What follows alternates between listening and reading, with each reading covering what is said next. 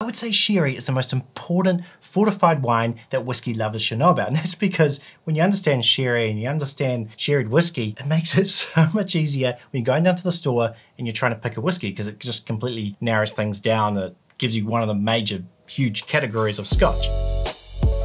But what even is sherried whiskey? Well, sherried whiskey gets its unique flavour from when it's been aged in an ex-sherry cask. So a cask that used to have sherry in it, and it's been emptied out, and now there's whiskey in it. And it's a really good combo because the sherry cask can impart all these really interesting flavours onto the whiskey. Even though the sherry's been tipped out, it can actually soak up about 10 litres of sherry just within the wood. And so over the years, as the weather changes, the cask breathes, and it starts to melt all those really nice flavours in with the whiskey. And as the whiskey sits in these sherry soaked casks, it will start to inherit all these really nice flavors from the sherry cask, like those sweet notes, those nutty notes, those spice notes, and those dried fruit notes.